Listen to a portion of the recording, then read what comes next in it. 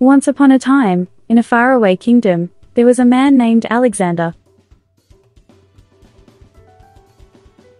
Alexander was born into royalty as a prince, but he never felt like he truly fit the role. He never had a kind bone in his body and enjoyed making the people around him feel miserable. Growing up, Alexander was cruel to everyone, including his own family. He would berate and belittle his siblings, servants, and anyone who crossed his path.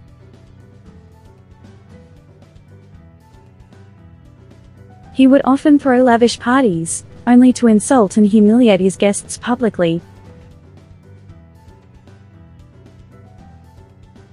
The king and queen did everything they could to try and mold Alexander into a better person, but nothing worked. They saw the potential for greatness in him, but Alexander was too stubborn to listen. His selfish desires always came first. One day, the kingdom was attacked by an enemy neighboring kingdom.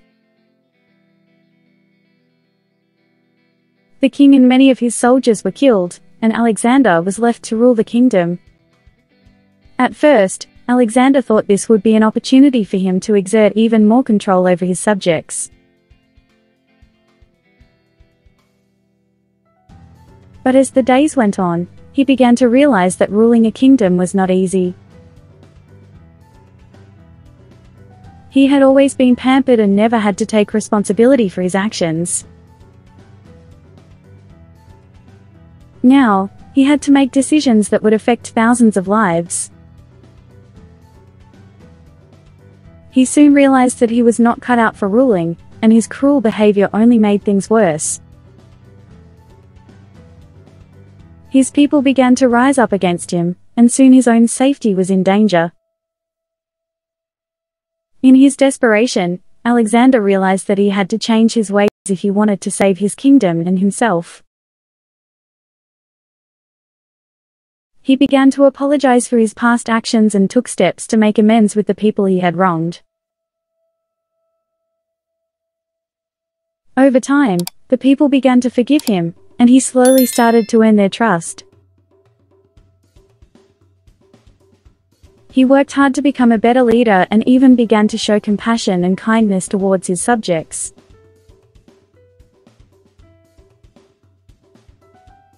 Throughout his reign, Alexander faced numerous challenges and obstacles, but he remained committed to his people and their well-being.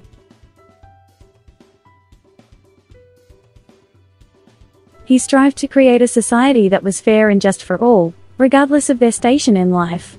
This involved implementing new laws and policies that were designed to promote equality and opportunity, as well as protecting the disadvantaged and vulnerable.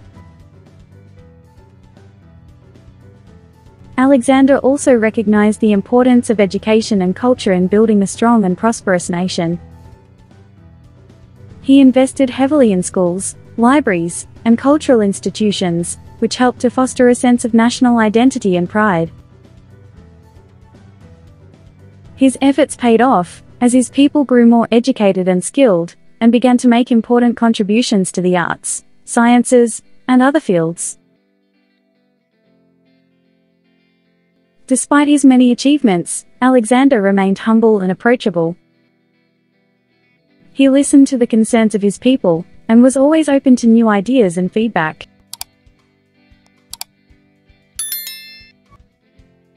This earned him widespread respect and admiration, and cemented his place in history as one of the greatest leaders of his time.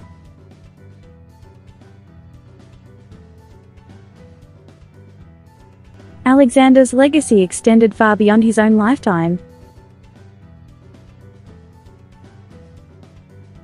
His ideas and ideals inspired generations of leaders who followed in his footsteps, and his vision for a fair and just society continues to shape the world today.